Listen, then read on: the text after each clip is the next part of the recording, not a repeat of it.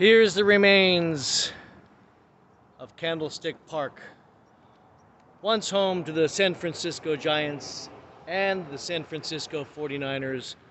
Now nothing but a gigantic pile of dirt spread out over Candlestick Point, just south of San Francisco. I saw my very first baseball game here, the Giants and somebody, when I was about 8 years old. And now look at it. Nothing but dirt and rubble. But there's a Candlestick Point, which you can't get to because it's all blocked off. Yes, back when I was a kid, if you stayed till the end of an extra inning baseball game at Candlestick Park, you got a pin. The Craw to Candlestick. I got it somewhere. Oh yes, there it is.